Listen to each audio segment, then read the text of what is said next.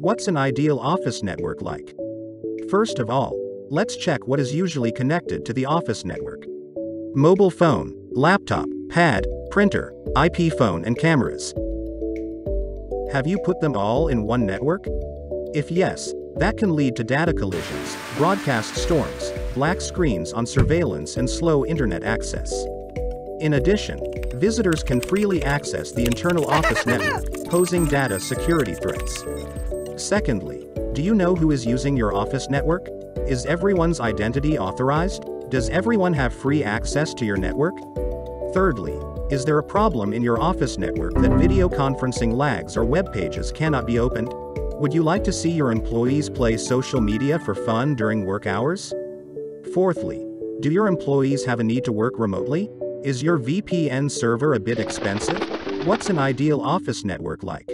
Firstly, in an ideal office network, each network segment should be isolated and mutually exclusive. Secondly, the ideal office network should be authenticated. Everyone's identity is clear. Only authorized users can access the network.